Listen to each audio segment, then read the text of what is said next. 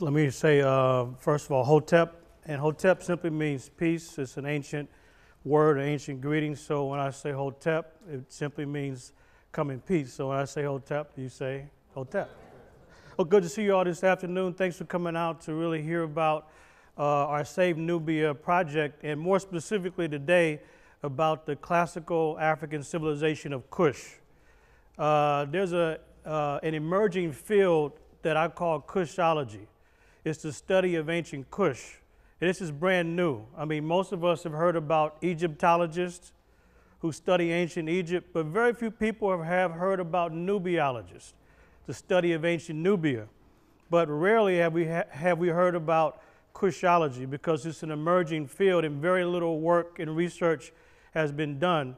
So my field work over the past couple of decades has been in the Nile Valley in Northeast Africa, and I want to share with you just a little bit of this work, particularly dealing with ancient Kush.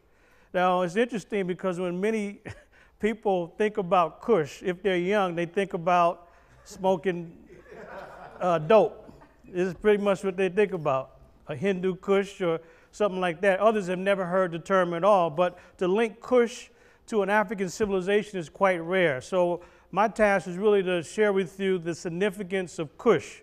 So that's the oldest of the classical African civilizations. So I want to share with you some of my field work, not only the past couple of decades, but actually in December and this past January. So as was mentioned, we're looking to build a team of people to do research to know more about Kush, because basically little is known. There's very little known, and people mix up Kush and Nubia because the work hasn't been done. So I'm going to share that with you. And as was mentioned, the Save Nubia project, we mentioned Nubia because that term is more popular. If we say Kush, people need more explanation. So it's really focused on saving ancient Kush and Nubia from the floodwaters. And some of you are familiar with it. If you're not, no problem. But we want to focus on Kush today, and in the fall on ancient Nubia, and then later on Kemet. So that's really what we focused on today. So this is the area that I'm going to focus on in the few minutes I have, and it's the area that we now call Sudan. And Sudan, as you know, about 2 years ago was split up. So South Sudan is the newest country in the world. There was a referendum, a vote. So the Southerners decided to break away from the formal government of Sudan that wanted to impose Sharia or Islamic law. The Southerners said, no, we don't want that. They maintained their own tradition, their own culture, their own language, and they didn't want to have to abide by Islamic law, so they broke away. So most of the work that I've done, in fact, all the work in Sudan, that is, has been in the northern part here. You may not can see this too well, but Khartoum is the capital. So as you look at this area, as you go north, it's actually down north, because all the mountains are in the south. So the Nile River runs downhill like all water. So most of my work has been in the area north of Khartoum, down north, and I was there in December and also in January. I think it might be a little light in here, but my colleague Sorwat, he's a critical colleague. Wherever I go, he is an assistant. He knows the culture very well, he knows the language, and it's one of the things that's interesting about the Sudanese, is that they will literally break away from whatever they're doing and not just spend a couple of hours, but literally days to assist without pay. Their pay is the fact that we're looking to research and recover and uncover classical African civilization in the region, in that region, and the pride is absolutely amazing. We meet strangers along the way, and they literally take out days from their time without pay. You can't even give them money, because it's disrespectful, because this is something that they do out of their being. So it's disrespectful to even offer money. They don't do that. And so anyway, my colleague Sorwat is always helpful along the way. So the three classical African civilizations, we'll start with the first one, is Kush. And it's spelled K-U-S-H, sometimes C-U-S-H, and then Nubia, and then Kemet. And we could call these ancient African civilizations, but it's better and more appropriate to call them classical because of what classical means. We hear about classical music, classical what else? Art, classical theater, classical dance, classical music. So what does classical mean? Premier, that's pretty good. Original is close. It means, yes, the best, the prototype, the example, the model, the guide by which everything else is judged. So that's why it's better to say classical African civilizations, because from these civilizations, other cultures have benefited. And you'd be very surprised, some of us that is, at the contributions from classical Africa that we still benefit from today. And people are not even aware of the art and science that has been given to the world. So anyway, there's not a lot known about Kush because the field research hasn't been done. It really hasn't. And it's amazing how the so-called experts are totally confused, and I'll show you a couple of examples. But we don't know when the civilization of Kush began. The further we go back, it seems like the culture is ready-made.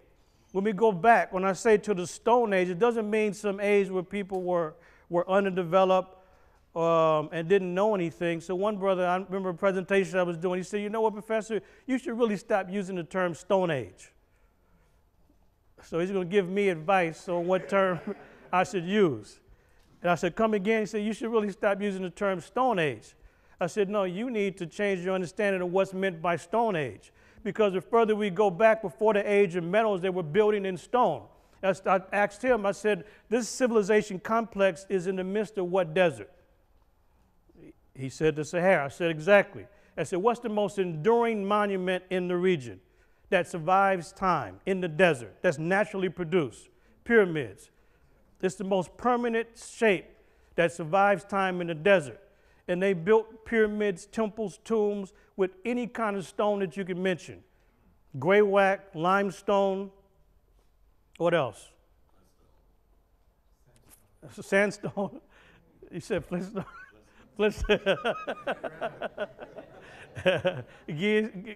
Many different types of stones, alabaster, you name it. And these are the most enduring monuments. So I said, you need to change your understanding by what we call the Stone Age. But nevertheless, it goes back to that period when we find them mainly building in stone.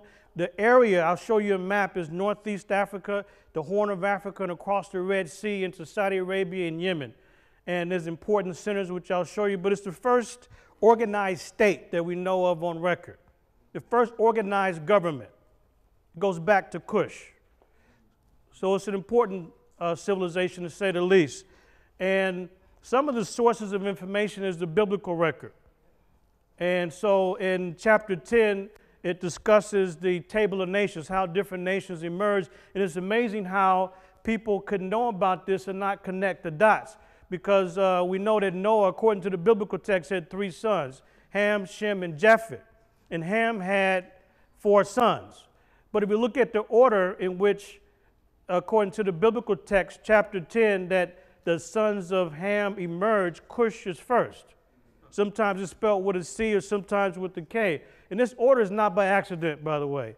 It's Kush and then so-called Egypt, Punt, and Canaan. And by the way, according to the biblical theologians, it might sound strange, but according to the scholars who look at the Bible, and that is the 3 sons of Ham represent the 3 major racial groups. That's strange, I know, but if people are going to tell the history of the world from the biblical source, then it makes sense to show that all major racial groups came from one progenitor. So anyway, Ham is supposed to be the progenitor of all people of African descent. And Shem is representing mixed groups, Arab and so forth, mixed groups. And then Japheth, supposedly those that came from Europe. So it is pretty much agreed that the sons of Ham represent African or black nations. Anyway, there's records from Egypt, archaeological records, which I'll show you, and Greek and Roman records. And it's pretty difficult to know the details of Kush, but what we can say, if we look at the artifacts, if we look at the stone tools that were used, we know they go back at least 70,000 years in the area of Sudan, if not 80,000 or older than that. So during this period of 70,000 years or so, this is really the Stone Age. And then there is evidence of early kingships and settlements. And when you have settlements, you have farming. Farming is one of the most important inventions because with the introduction of farming, that's what allows for settled communities. It's important. So if people don't have agriculture or farming, then they can't settle. They would be hunters and gatherers, semi-nomadic looking for food. So farming was very important in this period, but these are just broad dates.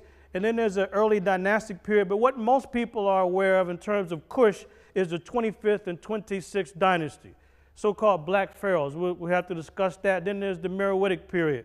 We have a long line of very powerful rulers a couple thousand years ago, mainly women ruling during this period. So these are only broad outlines, and as we do more field work, we'll be able to plug in the details about the history of Kush. Let me show you that what I'm doing is pioneering work. Yes, it is, but it's not entirely new. There are African-American authors and historians that have written about Kush decades ago. These are some of their works, such as The Wonderful Ethiopians of the Ancient Kushite Empire, published by Drusilla Dunjee Houston in 1926. It's almost a century ago. And notice that, and we'll explain the term Ethiopia, John Jackson's book, Ethiopia and the Origin of Civilization, 1939, and then the great William Leo Hansberry, one of the great first-hand researchers who did field work. He never published, so his student, Joseph Harris, published the William Leo Hansberry African History Notebook. And Hansberry, able to read Greek and Latin, read the original text, where the Greeks talked about the high status of the people that were from Kush. And the Greeks, for some reason, the Greeks changed Kush to Ethiopia. So Ethiopia is a Greek word. It means burnt face, black face, or kissed by the sun. So the Greeks were struck by their color. So they changed it from Kush to Ethiopia. So when you see the term Ethiopia in antiquity, in ancient times, people really mean Kush, the vast Kushite empire. Here's Drusilla Dunjee Houston, one of the great writers from Oklahoma, who in the first part of the 20th century wrote about the wonderful Ethiopians. She made a valuable contribution. Many people don't know that much about the great Drusilla Dunjee Houston simply because she wasn't cited or quoted by historians such as Carter G. Woodson, who founded African Heritage Month, or W.E.B. Du Bois. They never really gave credit to Drusilla Dunjee Houston because she was self-taught. And here's what she said. This is truly pioneering work. And Drusilla Houston argued that the kingdom of Kush extended as far east as India. That's her argument. And now this is book 1, Nations of the Kushite Empire, Marvelous Facts from Authentic Records. So according to the records, Drusilla Houston published 6 volumes. This is the first one, and now a second volume has been found. Many people have the first volume, but the second one also has now been found by one of the professors, and this is book 2. And book 2 is Origin of Civilization from the Kushites. And here's part of what she said. There seems to be a worldwide conspiracy in literature to conceal the facts that this book unfolds. Because of this suppression of truth, world crimes have been easily made possible against the Ethiopians.